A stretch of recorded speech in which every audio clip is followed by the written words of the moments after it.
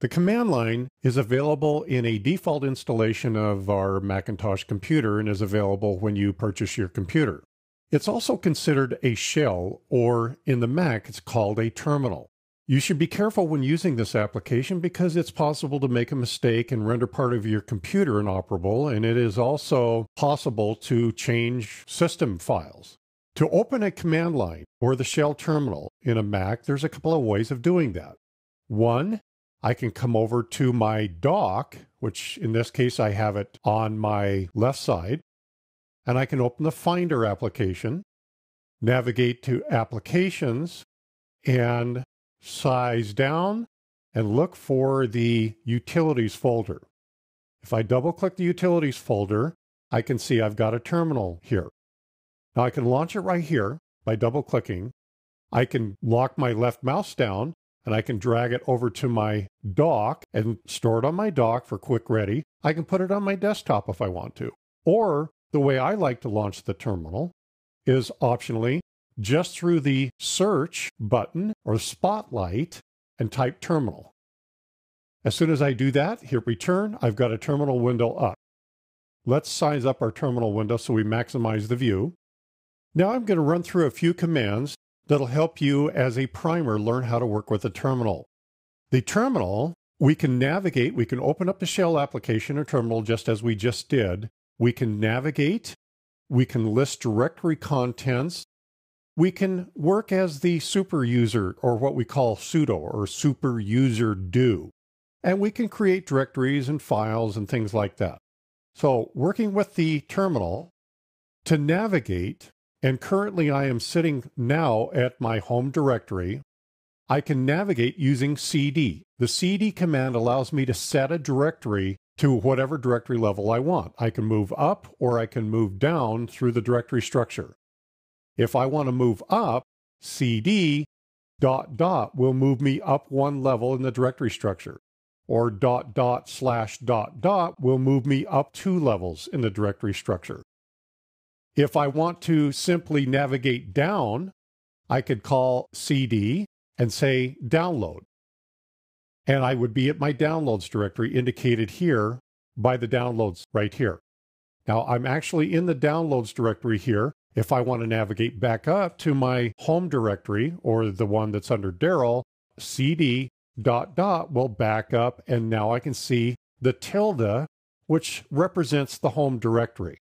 And if I would like to list the contents of a directory, I can use a command called ls, and I can put various different switches, what's called switches at the end of it. If I just call ls and execute, I'll see the directory structure. Those are the directories that are available to me.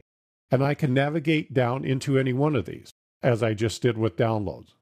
If I want to list the contents of the directory with a little bit more useful information for me, I can use the ls-lh command, which lists the directories, shows me the permissions, shows me who owns those files or directories, what group settings are there, and gives me a human readable output for the byte size.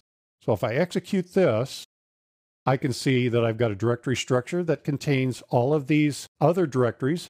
Directories are denoted, by the way, in the permission list column here with a D.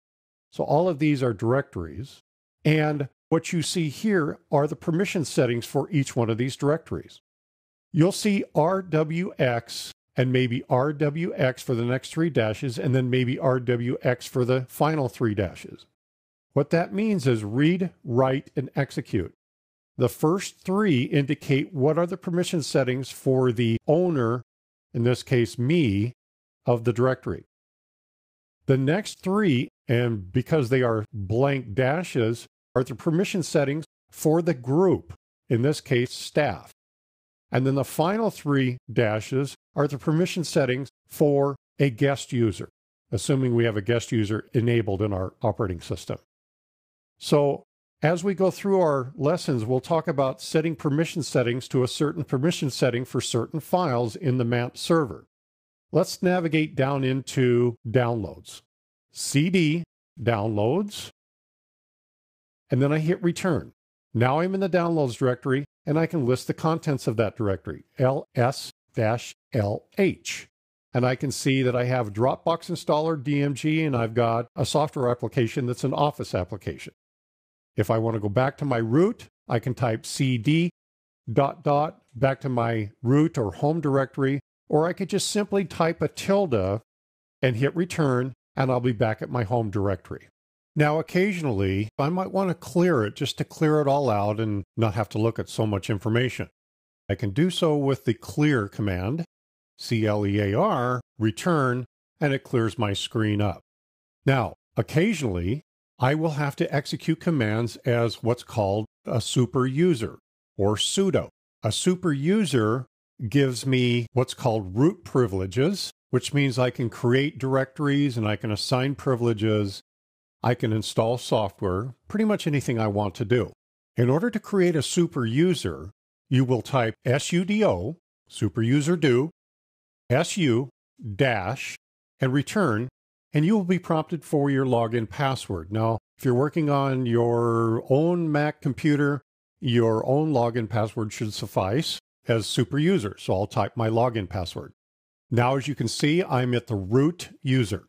Root, shown here, and I'm at the root user directory or the root user home directory.